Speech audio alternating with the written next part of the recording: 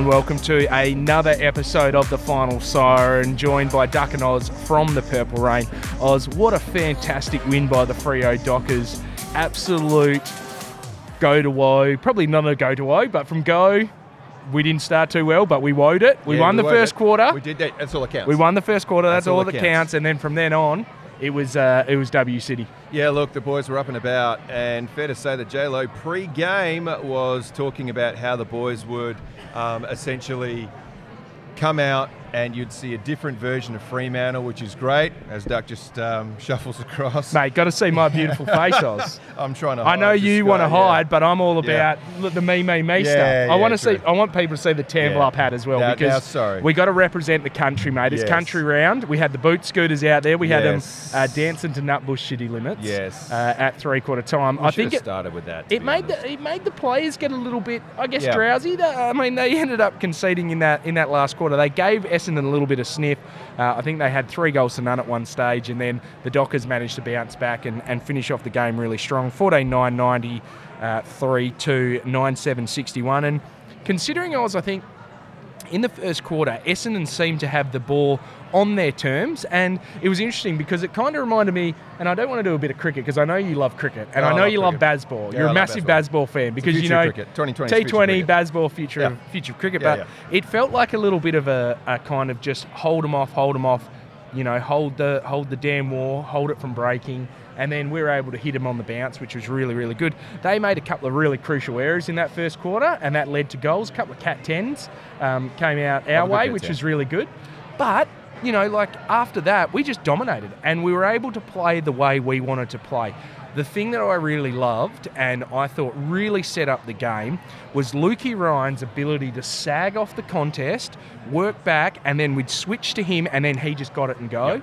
You know, like over the last couple of months, and probably over the last couple of years, we've really seen this real, it's not necessarily haphazardness, but it's an inability to switch with intent. And I thought that at times tonight, we got it, bang, went to Lukey Ryan, and then he got it on, and he got it, the game opened and up and about. And I thought he was nearly, if not best on ground, close to it, you know, with his 31 disposals and 663 metres gained. 666, which would have been good. Devilish that would have been. But, you know, I thought he was fantastic. Was anyone that you want to talk about in regards to good players? Look, first of all, when you talk about intent, I thought every time we had the opportunity to switch with intent, we did. And you could tell by the way in which we were kicking the football across the half-back line in particular. But if I could just point out one guy who I thought had close to, if not his best game, was Liam Henry. Oh, clearly his best game, mate. No, I don't think there's a. I don't even think there's a second. Beautiful. I think he was outstanding tonight. So if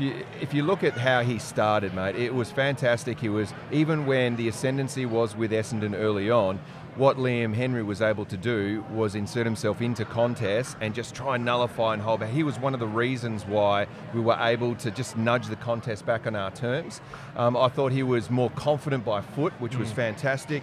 And look, obviously in terms of his disposal count, 32 disposals, 519 metres gained, 25 kicks is what I want to see from more from the young guy. And I thought definitely today, it would have been nice if he had to kick a couple of snags, but let's be honest, he had great opportunities, putting himself in opportunities to score. But at the end of the day, you look at how his performance can trigger other performances, and it's like the butterfly effect. You know, Darcy comes in, you could talk about that in a second. Darcy comes in, it triggers just different performances from players, and Henry's one where he comes in, he makes this fantastic array of kicking across the board. He's marking well, he's doing what he does, and I think it just really had the boys up and about in that forward line too. Yeah, I thought like the Sean Darcy key, and look, I'm more than happy to say this, I didn't think Jackson and Darcy would work together at the start of the year. I thought it was going to be two ruckmen, doesn't really work. Luke Jackson is a freak. Let's put that out there. He's a freak. He's unbelievable. Unicorn. The big dogger is unbelievable with the way he plays. Even like in that last quarter, he got his hand in like a little steal. Yeah. Like a little steal in basketball. He has a basketball background, I believe. Oh, does he? Oh, who would have thought? Luke Jackson, but with the big onions, the big hodor, the big swaggy, coming back in and allowing Jackson to get into that forward role and link up into the forward line. And I think even to a point where Tracy at times pinched hit in the ruck rather than Jackson. Yeah. But Jackson was really outstanding. I thought he just straightens us up. He gets our forward line going. Yep. I thought as well, the other thing is that giant miss in that second quarter. Now, we had this conversation up in the box, Oz. Does Giant Miss kick all his goals down the city end? I think most of his goals are coming from the city end, although albeit his first goal was at the other end, but certainly, like you said, I think if you look at it, most of his goals are coming that end. Did get under one or two, but I think one of the things we like about Jai is his contest and his repeat efforts. And again, for those people in the eastern states, if you will, those people in Victoria, there is a guy other than who's been touted coming out of Victoria for a rising star, and Jai is that guy. Yeah. And that mark. Oh, yeah. Oh, my God. Well, they're the things you can do. And as a developing key forward, it really makes you, as a Dockers fan, it makes you walk taller, because you're like, oh man, the forward line's been such a problem for the Dockers for such a long period of time. Apart from a 2-year period with Tony Modra, and it was probably about 5 or 6 years with Pav as a forward. Apart from that, we've really in our whole history, in our 28 years, we've never really had a good key forward. So 8 out of 25 ain't that great, ain't that good of But we have a return, one now, but we've got one now, And the forward structure, can you just tell us about the forward structure as well? Because I like, you go Jackson, you go Tracy, and you got Jai. Yeah. And those three guys, in terms of how, not only their aerial capability, but at ground level. And shout out obviously to Swidder as well, and shout out to Walters and his role, and also to Schultz, who had a couple of great pressure acts, and particularly that one where Schultz has just cannonballed through to allow Jai to snap across his body for another Dockery review, if you will, but it still came our way. But that pressure in the contest makes a huge difference. So those three keys are allowing the other guys to get involved. Tell us about that. Well, I think you've obviously got the triple J's, the three key forwards, and then you've got the triple S's, the small forwards, and then you've got Freddie, who's kind of he's played his 50th game, he's kicked 2 goals, he's had 2 goal assists. For a guy who had 9 disposals to have 4 straight goal involvements by kicking and then being an assist on that, I thought he was really great. He kicked really crucial goals, but I thought that Schultz and Swidder got back to what they're known for. Just attack on the ball. It's not necessarily them kicking goals, it's the disruptive nature that they bring to the forward line that allows us to win games. Yep.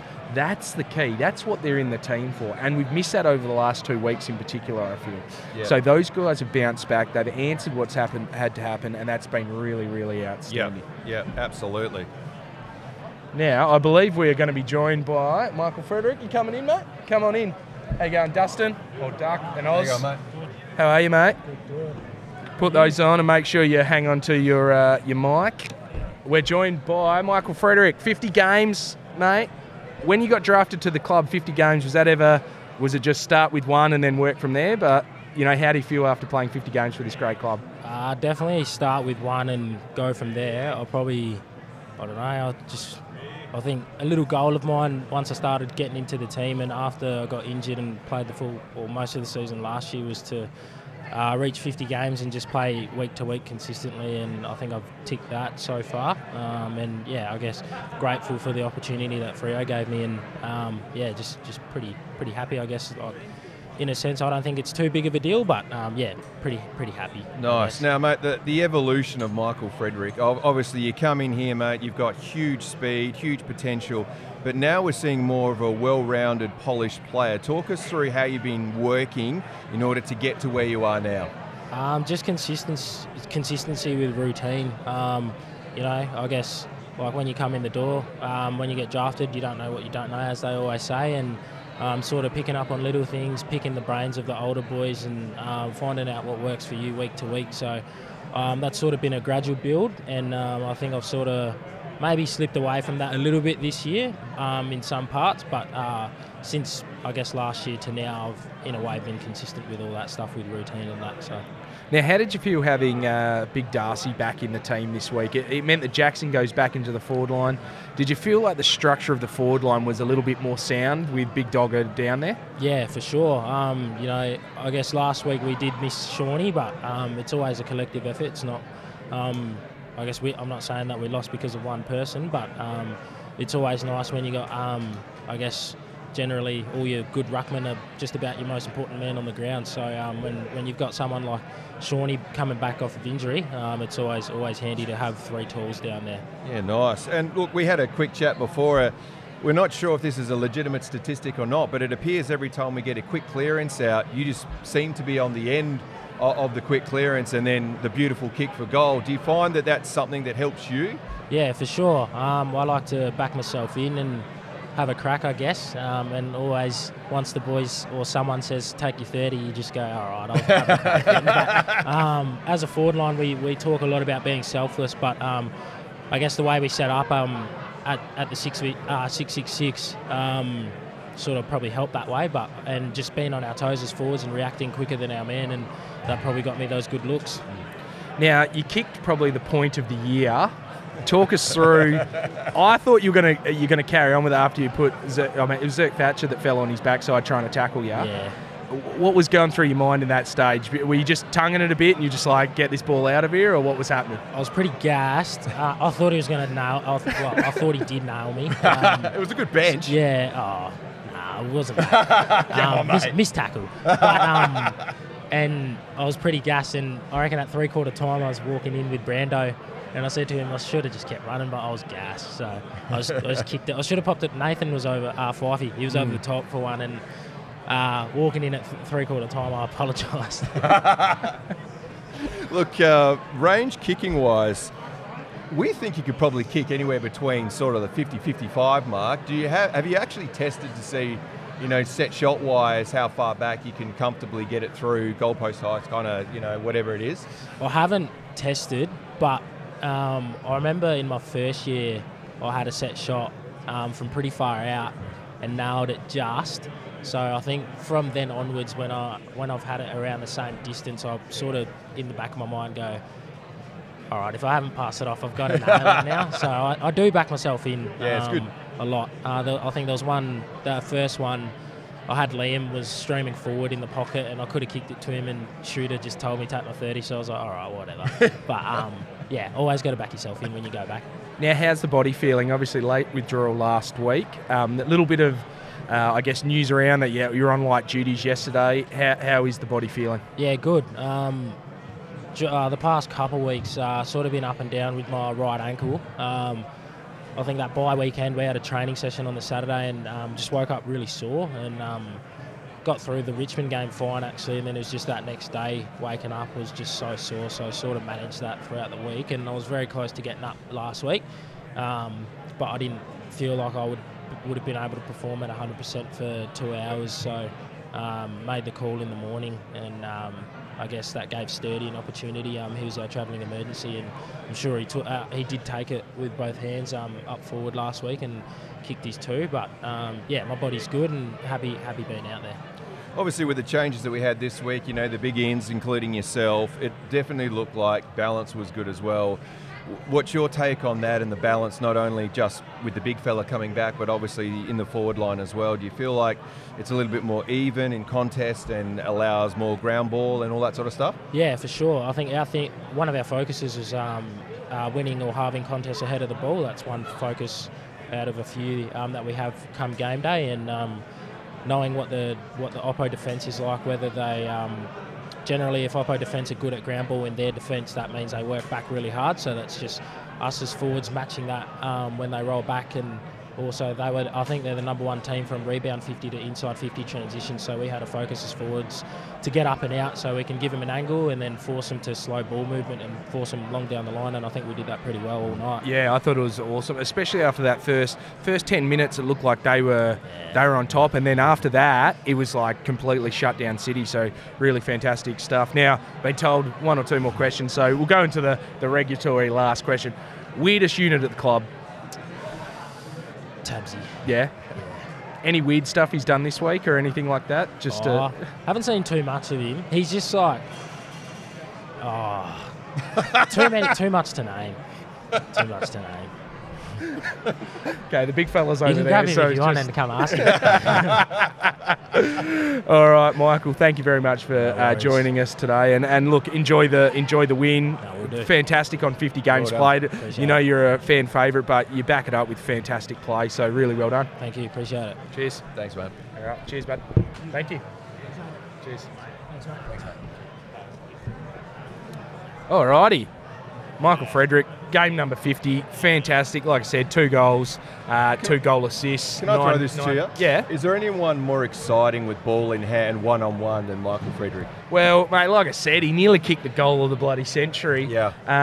And I think, like I said to you, I was like, take grass and kick that goal. But look, unlucky. He would have been cooked. He's absolutely legged it for about 60 metres and he's had to stop, prop, take on a tackle. It was a good bench. Yeah. Look, and the other thing to think about, mate, if you're a defender, is there anyone who you would not want to see coming at you at full pace? Oh, it's very hard to tackle people at full pace. It's very hard to tackle people full stop, but to tackle people at full pace. Gets you up and about, I tell you. Now, all right, Oz, let's wrap this thing up just about. Anyone else you want to talk about, mate? Because it was another fantastic win by the Dockers. Okay, yeah, we talked about him, check.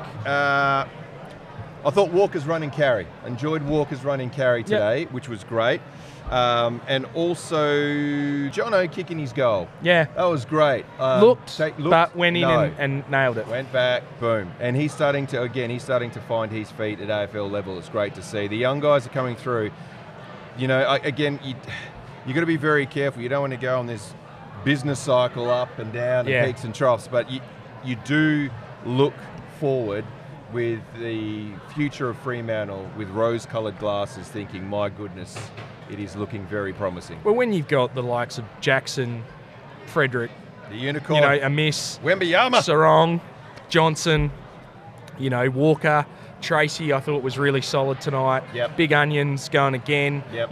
Ryan. I thought that, that just all the boys actually got on board this week, which is, to come off last week's loss and to respond with that effort, and that was the main thing, was the effort, was really outstanding, especially after that first 10 minutes. Yep. Especially after that first 10 minutes, it was just bang, no sniff, dominated the game, turned the game around, turned it in our favour, and if we can play like that going forward, there won't be too many teams that can beat us, Correct. mate, because that ability to, like we said, switch with intent, get the ball inside the forward line, the guys like your Amiss and your Jackson, the little fellas like your Freddie and your Sonny and your Switter and your Schultz, we are going to be a hard team to beat, and we're going to make a lot of noise come September. Yeah, look, absolutely. And again, the way you want to be looking at it is, it's cliche, but it is one game at a time where you're bringing your absolute best. And probably remiss was not to ask the question about the amount of forward pressure that was on show today. I thought that was right up. Yeah. It was one of the major reasons why we were able to lock the contest in on our terms. And credit to the guys for coming back and taking the heat and understanding where we needed to be, listening to whatever the game plan was pre-game throughout the week, and just executing. And albeit the first 10 or so minutes wasn't pretty, but after that, when we just cracked in, I thought it was fantastic. So well done to the boys. Yeah, and I think we've just got to finish the pod on this. Liam Henry, probably, if not best on ground, really showed, like a lot of people pile pressure on him because he was a first round draft pick. Sarong and Young before him, so it's like, well, Sarong's great, Young's great, what's going on with Henry? I thought he had an outstanding game. If we can get more of the same from this young man, we've got another great player on the wing, ready to go. And look, I just think it's so amazing to see him develop in front of our eyes. And players are going to take a bit longer. Next week he might not have the best game, but we've just got to get games into these guys and back them in and trust them and trust the whole process. Yep. Trust the process. Trust the process. 76ers. All right, guys, on that note, thank you for watching. Thank you for listening. Remember to subscribe, rate, and review. And why not give this a share wherever you are. Remember, if you're on YouTube, hit the bell for the Freo Dockers. If you are a podcast listener, Remember, listen to the Purple Rain. We're at Purple Rain 95, Facebook, Twitter, Instagram, at the Purple Rain 95 on TikTok. Get around us as well. We do a Monday show and a Thursday show, previewing, reviewing, getting up and about. Oh, absolutely. What a win. Yeah, what a great win. Enjoy your Saturday night. Enjoy your week at work. Up and about again, the Dockers.